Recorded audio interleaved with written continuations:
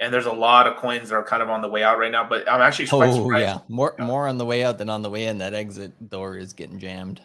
Definitely, definitely, definitely. But there's some surprising ones that I was like, wow, this is actually making it through, and other Yeah. ones where I'm like, I'm not surprised at all.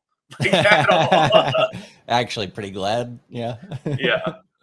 But yeah, and there's actually quite a few projects like within a couple L1s that actually might end up surviving, but some looks like they're jumping over to other blockchains and stuff. So there's actually quite a lot of Yep. adoption on AVAX and GameFi. A lot of games are moving over to AVAX, but that doesn't really pump up the price of AVAX.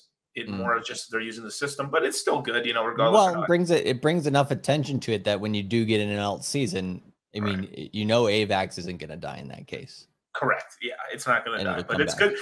I mean, it's pretty sexy being able to go to a chain and then getting your own blockchain on the chain. Yep. And I do have to put that a little bit over what happens of happening where you have to keep essentially like so on Polkadot you have these auctions and stuff in order to have your own blockchain on Polkadot, and you have to I think every 2-3 years you have to then buy another slot again basically. In order to lock, I think you have to lock up dot or whatever, and then once you win your slot, then you get your slot in. Yeah, for So the parachains.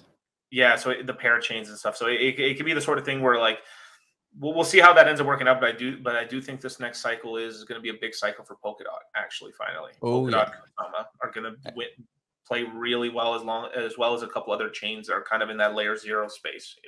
Yeah, and you just gotta understand, Kusama's price movement is going to be a little bit closer to something like Ethereum in terms of volatility, and Polkadot's going to be more like Bitcoin. Polkadot actually is pretty correlated and tracks Bitcoin pretty well.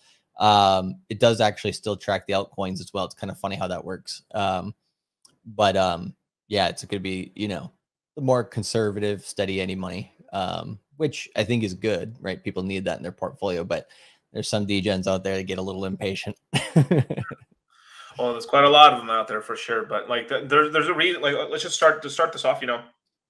There's a reason we're doing the course where it's at right now. We've been kind of in a way, Yeah. just like Richard's trying to time the market. We're also trying to time the market Not in a way. trying. We have been. I showed on my stream yesterday. I wonder if I probably still have